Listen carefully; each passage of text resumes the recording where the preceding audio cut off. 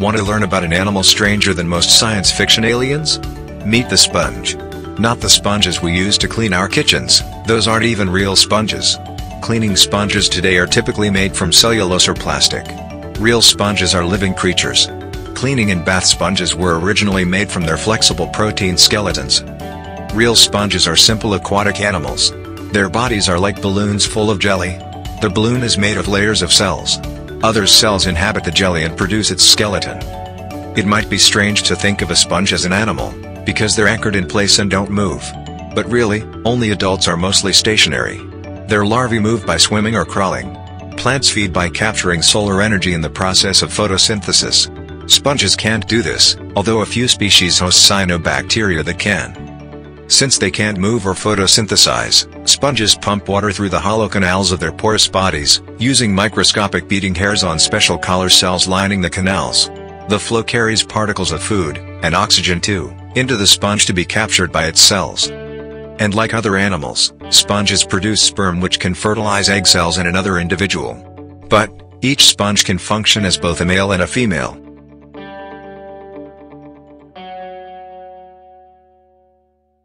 Types of natural sponges and their reproduction. Sponges reproduce both asexually and sexually. Most species that use sexual reproduction release sperm cells into the water to fertilize ova that in some species are released and in others are retained by the mother. The fertilized eggs develop into larvae, which swim off in search of places to settle. Types of natural sea sponge. Types of sea sponges. Sponges may look like plant life, but they are actually animals. These sea-bottom dwellers are very simple multicellular creatures. There are various types of sea sponges found on reefs and deep sea bottoms. Some are loners, while others grow in colonies. They have a very wide range of sizes, shapes and colors. Tube sponge. The tube sponge, Calispongia vaginalis, attaches itself to a reef, which is where it makes its home. This type of sponge is one of the most recognized of all sea sponges because of its tubular shape. It can be very colorful with hues of purple, green, gray or blue. The tube acts like a filter, taking in water from one end and ejecting it out the other. It extracts nutriments out of the water that it filters. Vase sponge. The vase sponge, Yersinia campana, resembles a bell in shape. This type of sponge makes its home in the waters of the Caribbean and off the eastern coast of Florida. It attaches to rocks on the sandy bottom of the ocean. The vase sponge can grow to 3 feet high and be as wide as 2 feet. The colors of this sponge are hues of red, brown and purple. Yellow sponge. The yellow sponge, Cleona salata, makes its home in the Pacific coastal waters of the United States. This type of sponge is not a loner and usually grows in small colonies. It gets its name from its appearance of bright yellow as a predominant feature. It also has hues of orange throughout. This sea sponge is tiny and can be found on a reef encrusting the rocks. Bright red tree sponge. The bright red tree sponge, Haliclona compressa, lives in the Caribbean. This type of sponge makes a good pet for your home aquarium. It is relatively small and does not grow much bigger than 8 inches in height. Its color is generally in hues of red. This species will require a moderate flow of water and dim lighting if it is going to live out of its natural habitat. Painted tunicate sponge. The painted tunicate, Clavellina picta, is a type of sponge that gets its nutriments from the water that it takes and then ejects. Painted tunicates are another type of sponge that grows in colonies. They are very small, growing to only about 3/4 inch long. They are translucent in color with red, yellow and purple hues. Sea squirt sponge. The common sea squirt, Diademnum mayae, is another type of sea sponge that is a reef dweller. It makes its home on rocks forming a crust around them. It is usually found in deeper water and grows in large colonies. This type of sponge has a leather look to it.